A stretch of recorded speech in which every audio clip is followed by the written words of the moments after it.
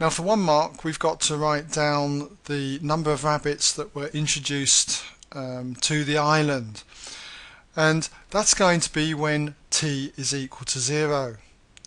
So we've got p equals 80 e to the 1/5 t, so when t equals 0, just write that down, what we have is that p equals 80 multiplied by e to the 1/5 of 0. Well, that's going to be e to the power 0.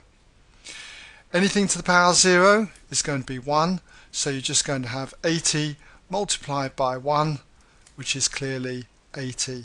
So the answer to the first question is basically that 80 rabbits were introduced, okay,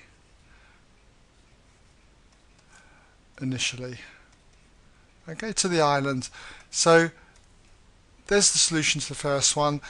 It's only worth 1 mark, and it said write it down. I've done quite a lot of working here, but it's just really to show you how you can do it.